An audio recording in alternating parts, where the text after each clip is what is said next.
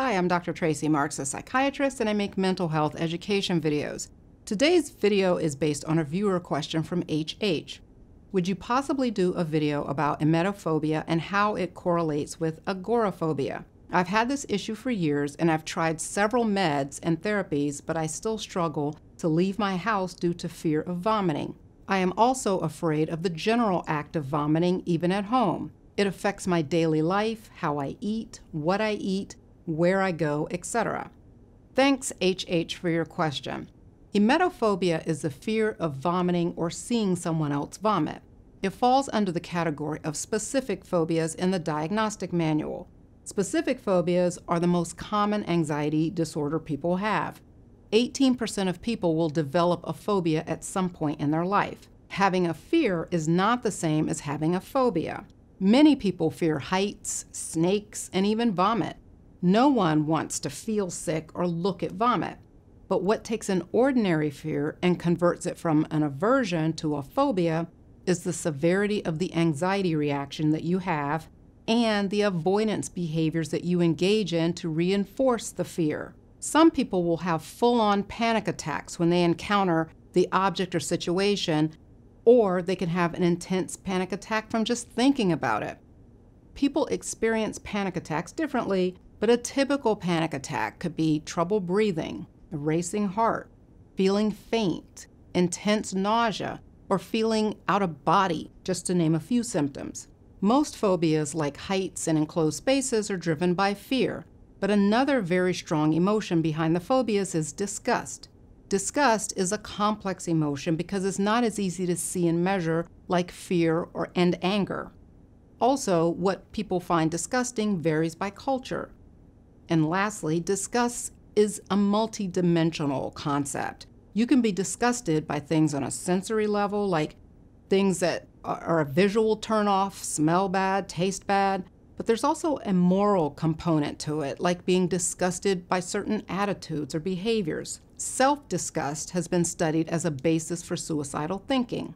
Disgust really deserves its own video because it's a really big topic, but for today's purpose, disgust proneness, or how easily you are to be disgusted by things, is seen as a root cause of certain phobias, like emetophobia and some types of obsessive-compulsive disorder. I say some types because not everyone with OCD has obsessions about contamination. With emetophobia, you start with a fear or disgust over the experience or sight of vomiting. Then you have avoidance and safety behaviors that keep the phobia active. I talk about safety behaviors in this video. Safety behaviors are things that you do to keep yourself from encountering the feared object or situation. Emetophobics use safety behaviors to avoid any situation that they think may cause them to vomit or see vomit. And some examples are avoiding parties where people are drinking. Usually you have to party pretty hard to vomit from drinking, and that kind of outing with free-flowing hard alcohol is different from a cocktail hour where everyone's in business suits and limited to 1 or 2 drinks. But an emetophobic person will avoid any outing that has any kind of alcohol on the remote possibility that someone may throw up. They may avoid traveling abroad, or women may not want to get pregnant because they don't want to have morning sickness or deal with a sick child. And by the way, it's fairly common for people with contamination fears or emetophobia to be able to tolerate these exposures when you're caring for your child. It's like your brain grants you an exception and allows you to do what you need to do. Why? I don't know. This isn't well studied, but if I had to guess, I would say it has something to do with oxytocin. Oxytocin is called the love hormone or bonding hormone. Mothers get a triple dose of it, and it gives you an intense desire to nurture and protect your offspring. And it's because of oxytocin that you see animals nursing the young of other species. There's a popular video on YouTube showing a cat nursing ducklings. Cats normally kill birds, but this cat had just given birth and had a surge of oxytocin. I think that's fascinating, but I digress. The point is, there's hope for the emetophobic person to be able to take care of a vomiting baby. Sometimes the avoidance behaviors can become compulsive, similar to OCD. It so happens that many people with emetophobia also have OCD. An example of how this looks is you may develop a ritual of checking expiration dates or smelling food to check to make sure that it's safe to eat. Without OCD, you may only check once, but with OCD, you need to check multiple times to relieve your anxiety. Some people will throw away food that may have stood next to an item that was expired. They know that the container of orange juice can't be contaminated from the milk carton that's 1 day past due. They know that logically, but their anxiety and OCD makes them need to get rid of everything in the vicinity of an expired item because that makes them feel reassured that they've eliminated all possibilities of eating something that could make them vomit. And this measure of getting rid of everything is a safety behavior. This food avoidance can get really serious and lead to malnutrition. Some people have been hospitalized with dehydration because of emetophobia. A lesser extreme is a person who avoids eating fresh or raw foods and limits their diet to packaged goods. All of that processed food is unhealthy because processed food is low in essential nutrients like magnesium. I talk about magnesium and its role in anxiety in this video. If you have co-occurring OCD, not only do you have rituals, but you can be consumed with thoughts all day about what will and won't make you feel sick. It's like every thought and behavior is guided by your fear, and those thoughts control how you go about your day. You can have intrusive thoughts that pop into your head, like, what if the UPS delivery person had been sick and they touched the package that my partner brought into the house? I didn't go near it, but my partner did, and they can get sick, so I need my partner to quarantine for a couple of days to make sure that they don't get sick.